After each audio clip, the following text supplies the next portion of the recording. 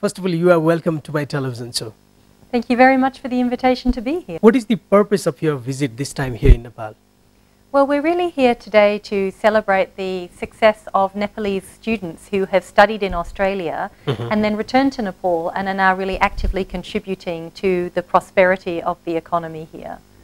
So we're holding a series of alumni awards this evening, and we're doing that on the eve of a major education fair where we have a number of Australian institutions who are here in the market to talk to Nepalese students about the opportunities to study in Australia. Okay, talking about this particular award, Australian Embassy is organizing this kind of like ceremony every year. Personally, how do you see the like success stories of Nepalese people who studied in Australia? How do you see the success stories of Nepalese people?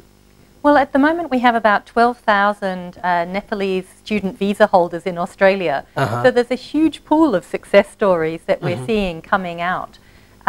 These are both Nepalese students who are returning here to Nepal, such as people who are now working in jobs such as in the Centre for Molecular Science. We have people who have just founded new businesses here, such as the Himalayan Java cafe chain, as well as Nepalese people who are now working internationally. They might be in top hotels, having completed a course in hospitality management in Australia. They might be in academia, working around the world in the US and the UK and top universities, or they might be in the business field. So we do have a very strong track record, and one of the things we're looking to do is to produce a small book which highlights some of the success stories that we've seen over the last few years. And we want to keep celebrating that, and that's why we're doing the awards this evening. Actually, in our show, we receive hundreds of queries from the especially students who are trying to go to abroad for the career, and they always ask the question to us that how can we achieve success in our life? As you are here and we are celebrating this excellent award, how do you define the success? That will be a great lesson for our Nepalese viewers. Well, it's really interesting. We did a lot of research on why do people study internationally. And what we found is that what people are really looking for is an international education that will give them better work prospects, better opportunities, and a wider range of choices. And I think that's exactly what Australian education offers. And what we also see from parents who are often helping to fund this education is that they want a good return on their investment. They want to know that by investing in their children's education in Australia or elsewhere, they are actually opening up the job prospects for their children. And really the work that we're doing with our Future Unlimited exercise in Australia is really about showing how that can actually happen. So Australia is really working to demonstrate that we're a very young, we're a very vibrant culture, and we're very forward-looking. So we offer a range of courses in areas that are not just the traditional areas of study, but where we see the future careers emerging. So that might be in areas like engineering and geo-surveying, where people can go into the mining sector. It might be in areas such as hotel management and in ecotourism, where we see enormous growth opportunities both here in Nepal and around the world. And it might be in areas such as environmental science and in other areas of managing the scientific growth in things like marine science as well, and in ecosystems, where we know that there's a very strong demand in the business community and in the academic community for more graduates. So we really focus on trying to highlight future opportunities for students and really looking at where their career can progress from their study in Australia. When we see the statistics of Ministry of Education here in Nepal, thousands of people go abroad for further education, and they have lots of destinations like Australia, UK and United States. So especially talking about Australia, then you were just highlighting Australia has unlimited possibilities. But if we just look at the statistics, if we go back on 2009 and numbers high, and if we compare the situation of 2010 and 11, number was quite less. and now 2000 on, especially in this year, number has been increased. So how does Australia see, to invite international student in Australia? Well, Australia is a number 3 destination for Nepalese students, and we're very keen to keep working to make that a very attractive place for Nepalese students to come and study. We did see some fluctuation a couple of years ago because we were trying to improve the visa situation for Nepalese students and for other students around the world. So we did undertake some reforms within Australia in order to get rid of some of the less attractive elements of the education sector. And we've done a lot of reform now to ensure very good quality providers and excellent support for international students who are coming into the market. And now what we've seen is a streamlined visa process that's been introduced, and already in 2013 we've seen a doubling of the numbers of students from Nepal in the higher education area. So I think that's a good sign that the reforms have worked very well, and that we're now starting to see the process becoming much easier and more successful for students. And indeed, the grant rates of our visas has increased enormously over the last 12 months, which is very encouraging. So we hope to keep continuing in that vein. I think this is good news for the Nepalese students who want to study in Australia. So do you think that the same trend will continue in the days to come as well for certain years?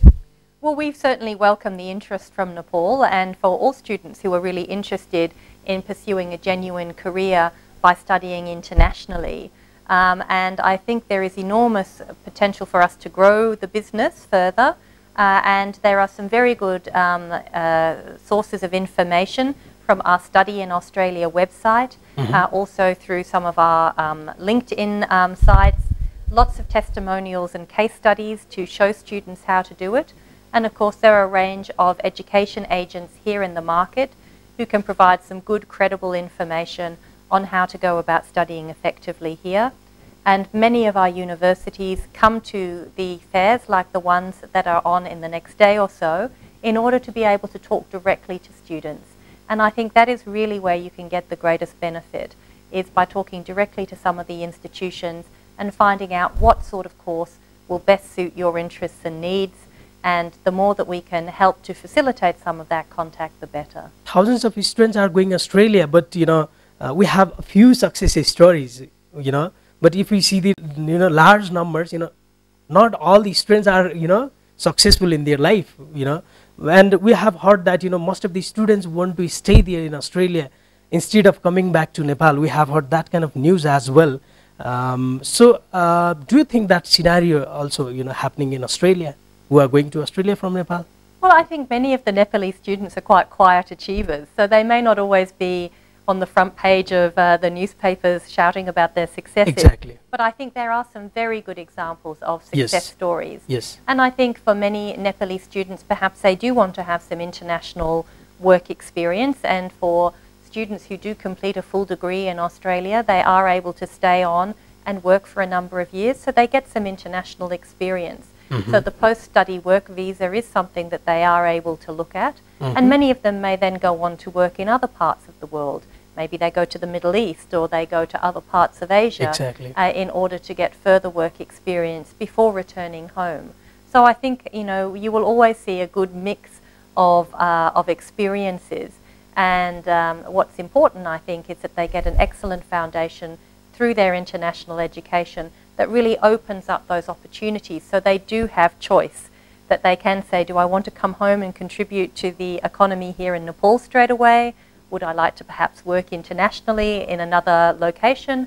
Or would I like to stay in Australia and work for a couple of years to get some experience that builds on my degree? So that's really why we call it Future Unlimited.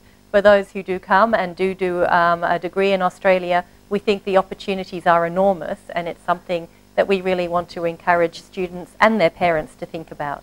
Okay, we have series of discussion about quality education here in Nepal as well, and if we just compare the situation of a few years back, then we have lots of institutions who are providing quality education here in Nepal as well. Does Australian government have any kind of program which will assist to develop the education sector here in Nepal?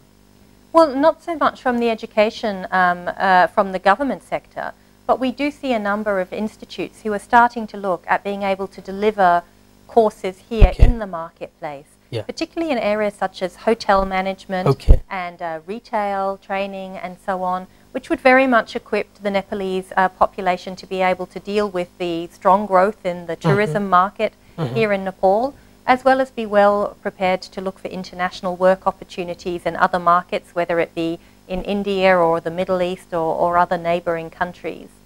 So it's something that we started to see in India, and we have some successful models that have started in India, also in Sri Lanka, and even in Pakistan. So we think there is the potential to be able to look at how some of those models are working and how we can bring them into Nepal as well. And to see that as a real partnership that delivers a win-win for both the Nepalese community here in terms of being able to provide the businesses here with well-skilled people that are suited to the needs of the growing industries, as well as enabling Australian players to come into the market and partner successfully. Do you want to share any message to our viewers? And you want to especially highlight, which is left to discuss here? Well, I think there is already very strong ties between Nepal and Australia, and I think as people we get on very well together and have a very good mutual understanding. We have a population of about 26,000 Nepalese people in Australia, and they obviously provide an excellent support network for students who are going over to study. And it means that there's a lot of cultural activity which allows people to feel at home and comfortable when they go over to study in Australia. And we also believe that through the non-resident Nepalese associations, which are strong in Australia, and indeed the global president at the moment is an Australian, Kadel. He's also in the education sector. So we're very proud of those connections, and we would really like to find new ways to build on them for trade, investment, and for our education work. Thank you so much for your valuable time and information to our viewers. Thank you very much again for the invitation. It's been a pleasure to be here.